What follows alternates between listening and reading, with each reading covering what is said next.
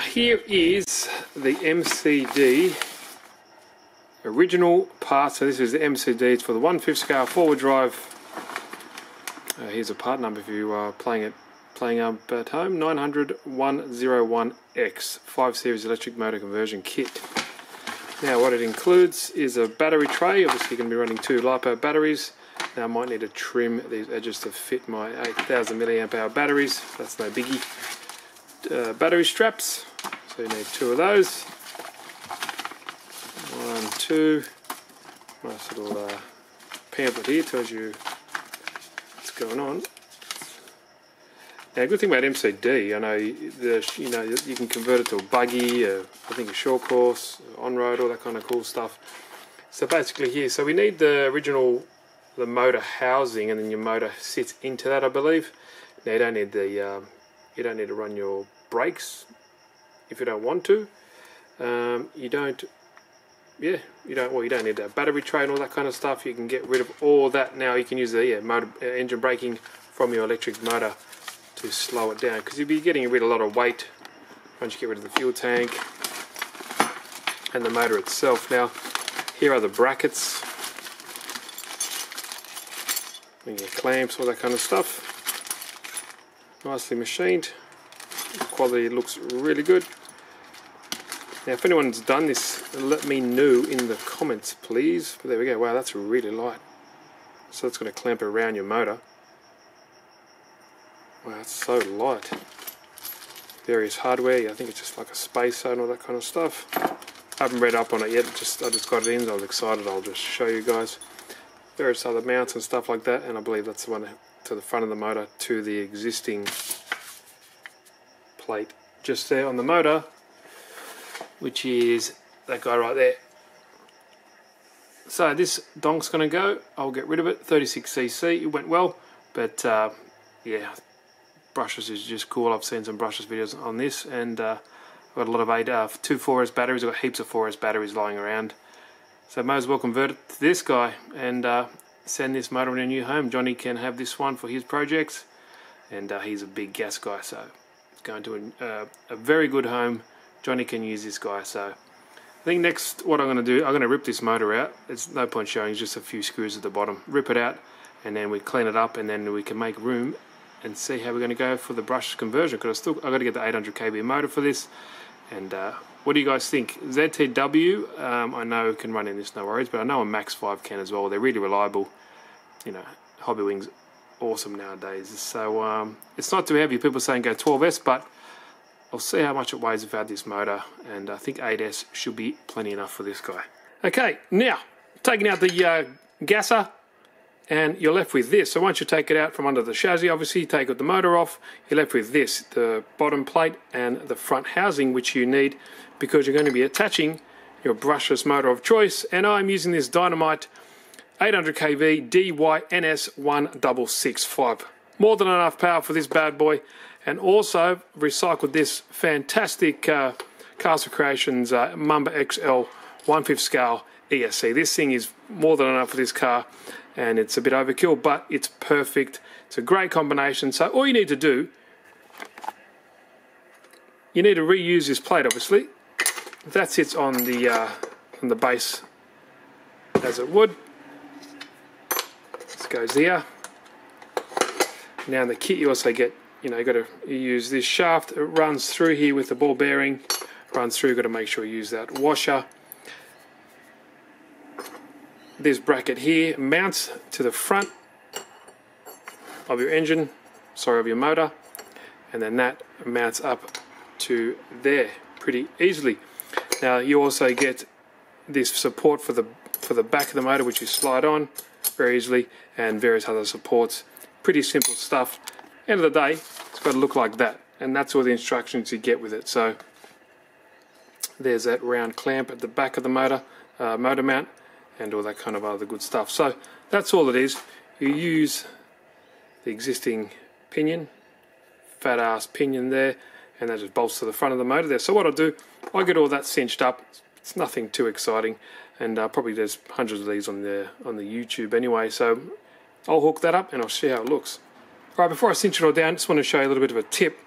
Now it's really beefy. You can see this whole mount system, but it has a dual grub screw. There's a lock on the actual shaft of the motor, which is awesome.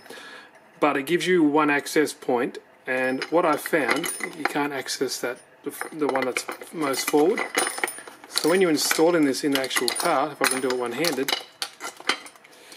you want to make sure you push the bearing up as far as you can see, because it's got like a little lip on the shaft here. Push it all the way up and then tighten this, the grub screw that has the access hole. Then pull it out, and then you can tighten both of them up, and you know, because then that distance is correct for this actual spacer. Because if you tighten this up, if I get some focus, if you tighten this down without checking that spacer, that little lip against that bearing, you might be too proud and you might be able to push the motor to as far as it can. So just do that tip, and yeah, it should be good to go. And when it's all said and done, it should look something like that. The only thing I have left to do is tighten up this rear support bracket. But the funny thing is, it's got, you need countersunk screws because it sits flush with the bottom of the chassis, just like that. And the good thing about it, because it's using the stock pinion and spur, you don't need to change any of the mesh. As you can see, look, I've just put it in there nicely. And if you need to, you've got this little mechanism here. If you want to change that, you pull that out and you kind of clock it and it moves it over. But from when you put them in, it's fine. Perfect. It's got a nice, I love that little bell sound. But yeah, so once that's in, you just set this rear bracket up, and you know, you tighten this one down, tighten that one down. Problem is, because it's countersunk, so you need countersunk screws, and they sent button heads. So that's not going to, sorry, cap heads, sorry, so that's not going to work. So I have to find my stash, because I checked in the bottom of the bag, they don't have them. Check nowhere, they don't have them. So I should have, hopefully have some of these in countersunk, and once I do, I'll lock it away, and then we can move on to the ESC, because that's it. So one other tip, you got this little, I'm not too sure what exactly this is, but a little plastic part that sits in between here. Make sure you put that on before you tighten everything up. Ask me how I know. And correct, you have a wash in between here, or a spacer, your pinion, another small washer, and then your lock nut at the front. So just make sure that's in that correct order. And that's it. I'll lock it down, find some countersunks, screw this bad boy down, and then we can move on to the ESC. Okay guys, got everything installed. I kind of jumped ahead and got everything buttoned up and out of the way, but as you can see here, I have the castle mounted this way because the wires were too short if I was going to run the battery. I didn't want to solder up any new battery connections at the moment, but that's fine. It looks pretty cool like that. It gives me some room here to mount anything here that I need to, but everything is nicely hardware fixed, as you can see. Nicely cable tied all the way around here into the radio box and ready to go. I did solder the new bullets on. They're bloody massive, but I think they're 8mm bullets, but everything is good. I'm going to hook it up to the castle link and make sure the voltages are all correct for the servos. Nothing going to overpower anything. Not too sure what I'm going to do about this brake. I'll see how it performs without this what is it, the servo brake that's normally on the gas one. If the motor's running fine and doesn't get too hot, and the same with the ESC, then I'll just leave it and I'll take it out. If not, maybe I can mix it into the brake channel to give it that extra boost, because it does have 2 disc brakes there as well. So hook everything up, make sure everything runs right. Next time we see it, we'll put it on and give it its first test on, let's go 8S, I think. Yeah, 8S. Hello. The crazy behind the camera. I'm not too sure exactly where I'm up to with this build, because it's been, how long? Months. Months. Converted to years. Years, you could say. Cracking months. It has. But this was, I would have said in the beginning of the video when I started this conversion, what was it, the Rovan F5? Yeah, what's CC? 30, 40, 45? No, I can't remember, man. I think it was 29 or 30. Anyway, we converted it over to, you would have seen it in the previous clips, but the Castle Creation Mamba XLX, and a huge ass motor here. I was trying to get it working with the stock transmitter, but there was issues with the, I think the endpoints weren't fine enough for this. The transmitter that came with it wasn't as good. So we've got a Futaba in here. It works well. Everything is plugged up, ready to go. As you can see, let's have a bit of a run overview. brake servo is still in there, we don't need it. We'll see how the actual system works. I think this is probably more than enough. Yeah, it was. That's the stock DBXLE. The motor? Yep, it's a stock DBXL. Dynamite 800 kV. That's it, 800 kV. 8S. We run 2 4S, so it's going to give us 8S of power. And this is a conversion kit from, what are they called again? MCD, is it? I believe. Anyway, they fit the Rovan. So, apart from that, I think we've got to shut up, Luke Ray, and actually see how it works. What do you reckon? Yeah, because Luke Ray hasn't seen this yet. No. Even if I've seen it go, it sounds freaking crazy when it goes. Yeah, man. The mesh on those gearing sounds scared the shit out of us. It did. It did. It's raining outside, but that's perfect for this because we'll just take it to the netball courts, see how it goes, give it a good old thrasheroo. Just run it like we stole it. See what breaks, see what lasts, see how long these tyres actually last, because I sure as shit don't think they're going to hold up. They are beadlocks, but so... They're made for petrol, so... Hopefully I put all the videos that I did before in order to where we are. So basically, the conversion was simple. I showed you how to do it. Comes with the brackets and all that kind of stuff. You have to kind of retrofit some of the old parts. That's about it. Some people might be wondering why I've located the ESC like that. It's just, I was going to do it this direction. It's just because I didn't want to redo all these soldering connectors again. So these all just fit like a ball one. And yeah, I think it's all ready to go. It's all stock. What do you reckon? Yeah. Alright, let's take it out in the field. Let's give it a good old rip. Oh, don't you hit my car, bro. It's got a bit more power than the... Than the what? The petrol one. Ah.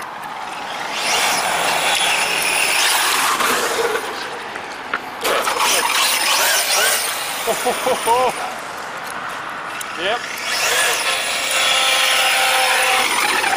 Definitely boogies. Forgot I was on the camera. Ah, shaky, shaky.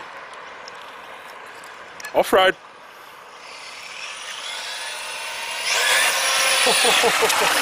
Yep. I'm going to do a bit of drifting down here. You know what's funny thing about it, it's got a bit of ground, like about an inch of ground clearance.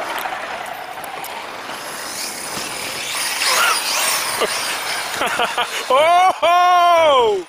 This guy. Let's see if we can hit these poles. I told Steve he's got to drift that.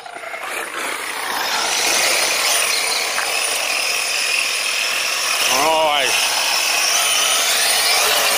Oh! These fires aren't going to last long.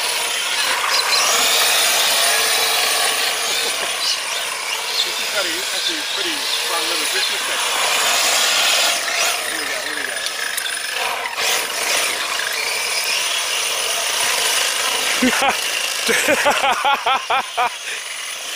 Oh, these kids.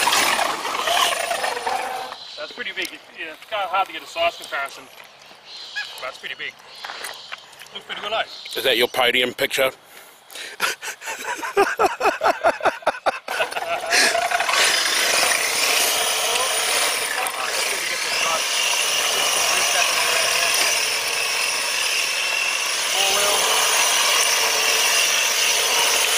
Hey! Now let's actually pin it, so let's go a bit of full throttle up and...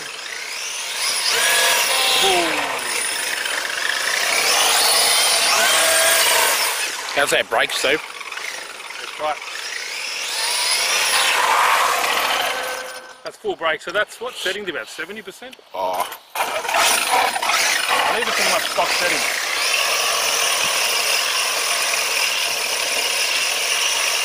Bloody kids.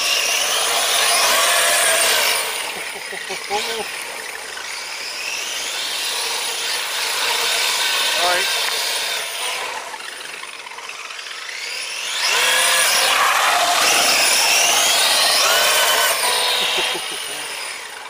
Actually handles pretty well. Nice.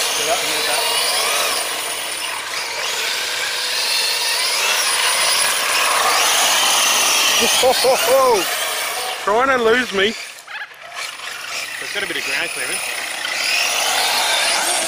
Where you... Right. You hate this colour body, you hate it anyway. Yeah, I know. Oh!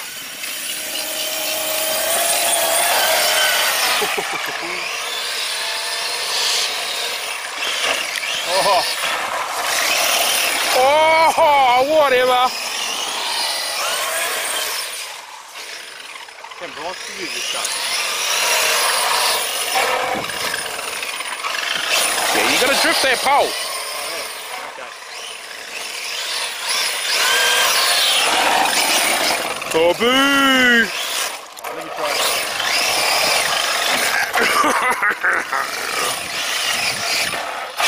Something doesn't sound too good on those tyres. Come on. Yeah. Turning radius. Can't give it a turn. Right, goes good, huh?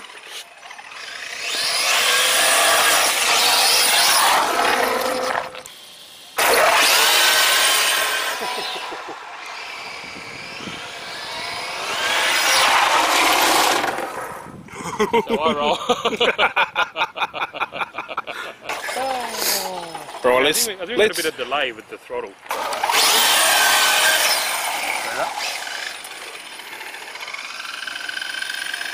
This puddle's pretty conveniently placed here. Oh, yeah.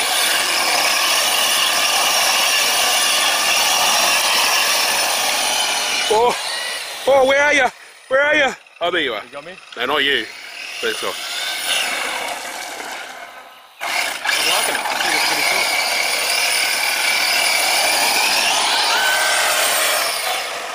Definitely hammers, though. Defs.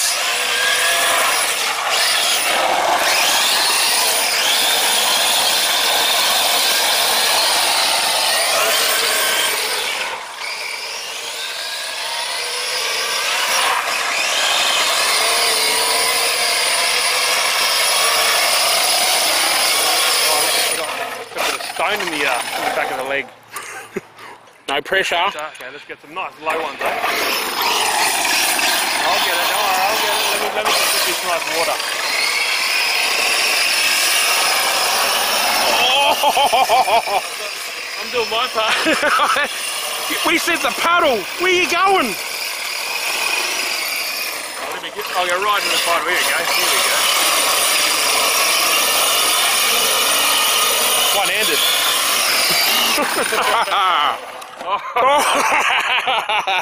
Yeah, exactly.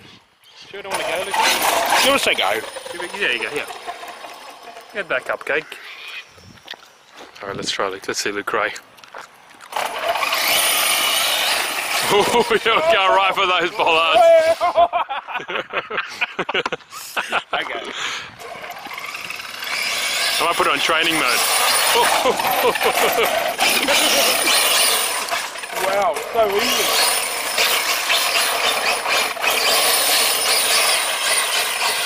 Okay, it's pretty good though, eh? What are you doing? Heard of throttle control? Beautiful. It's not a myth. It does exist.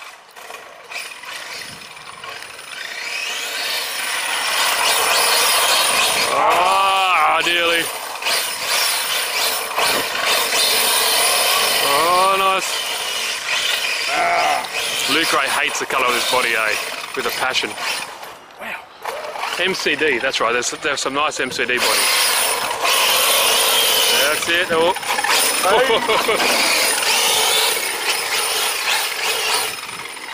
You made that in the car.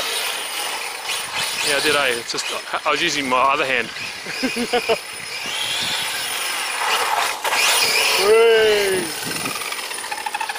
Surprised these tyres are holding up, eh? And obviously, guys, this isn't the perfect spot for it, but it's a bit too wet in the other spot. So we just, we couldn't do a conversion video without actually showing driving, but this is actually a pretty good test for these tyres. Turn them towards me. Other way. Yeah. Yeah. They're getting nice and warm, but what I was concerned about is that they'll be coming off the rim, and they're not at all. You know what I mean? Mm-hmm. Pretty damn good. I'm liking it. Colour looks pretty sweet. But shit ass traction. Shit ass traction. Yeah, of course. And it's also wet. You know. That also plays a part. Don't want to know about your personal life, Steve. I didn't say moist. Go, go, go, go! Oh. Yeah, there we go. Tastes like them apples. It does handle quite well though. Oh! Yeah, yeah. Give me this. Did you actually break? Nah, man. Why? Why? I wonder when you hit that blue thing, maybe that's why.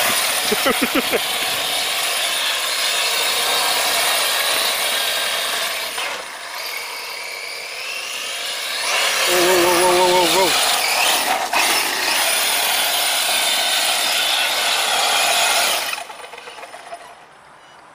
Lipo cutoff. No way! There were 5,000 milliamps. Oh yeah, true. So it's... I think that is lipo cutoff. Yeah. Yeah, what did we set it to? Oh man. 3.4. Yeah, I think it was. On the castle Let's have a look inside. link. Let's have a look at the... Let's have a good old... you can use your tongue and test how hot it is. Wouldn't be the first time I've put my tongue somewhere where I shouldn't, Steve. So it's got... I was saying to Luke Ray, at least when it's electric, you don't have to worry about kind of getting nervous and undoing all these, and then you put everything on, and then what happens? So yes, I do love the noise of petrol and all that, but you can see how mad it handles. Yeah. And that's stock settings. Hey! What we have here is a lawnmower. Wow. I'm going to take that home for me, Luke Ray. What do you reckon? Okay, let's have a look. It is a bit warm, but it's nothing out of the ordinary. That is quite hot. I guess there's not much airflow in that as well, eh? Nah. Because it's got like these, what are they, splitters? So it does stop a lot of the air. And you can see the fair bit of grass build up. But the batteries haven't puffed, which is a bonus. Running gear, it does seem pretty nice. And we still have the brake servo if we need to, but Nah, this don't need it. ESC done a pretty damn good job. The ESC is not hot at all. That's you know. But that's typical of Castle anyway. Castle are really good quality, obviously. But this motor, Just need a bloody off button. It's a motor. It's supposed to get a bit hot. Apart from that, what do you reckon? Well, it was an easy conversion because I didn't have to do it. Yeah, you bring all your stuff to my house anyway. But It's no weird. I'm pretty impressed with the stock steering. So Yeah. they weren't really that crap, to be honest. They went well. But And we were feathering the throttle, weren't we? well, I was. But I think pretty good. Yeah. I think what do you reckon? Leave it there. I'm gonna let this dry easier to probably clean it when it's Yeah, when it's... or just get the gurney and just pressure. Let's do a 1 hour video on how to clean. Clean an ass. But, stage and step by step. all right. Well, on that note, I reckon that's it. If you like the conversion video, if you like seeing these, let us know. I think it goes well. Like I said, Luke Ray loves his petrol cars. So do I. But you can just see how easy, and you still have fun with when you convert them into something like this. It's just a powerhouse. Yeah. It's instant power. Well, you're buying brushless for the power, aren't you? Yeah. You're not hiding the fact. And this setup isn't really cheap as well, so you've got to put that into consideration. Yeah. Those Rovan motors you can get for like $150 or something. Yeah. You can get a Max 5, what, for like, what do we pay, 250, 300 Australian? I know, you got a cracker of a deal, so... Yeah. And then your motors now, so I reckon you could get it, just your electronics. 500? Yeah. That's Australian. Then you got to get your batteries, obviously. Yeah. And these are 50C constant, I think 100C burst.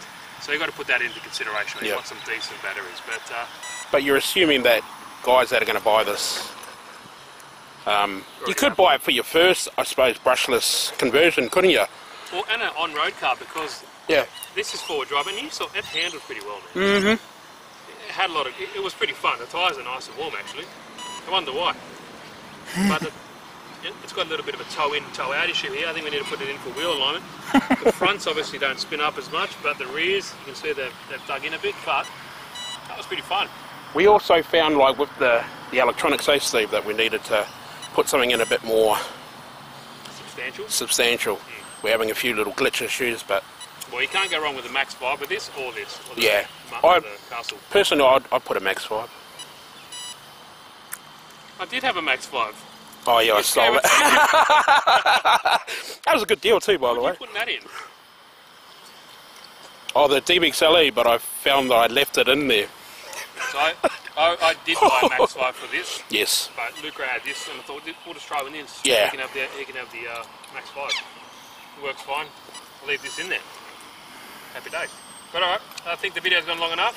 I'm not too sure how long the other videos have gone for this conversion part, but we could not finish it and get it running, so we'll do a speed run with this next. Yeah, why not? We'll go back to the old speed run. What we'll do, we'll definitely lower it. This is just stock setup, so definitely we'll lower it a good old half an inch or so.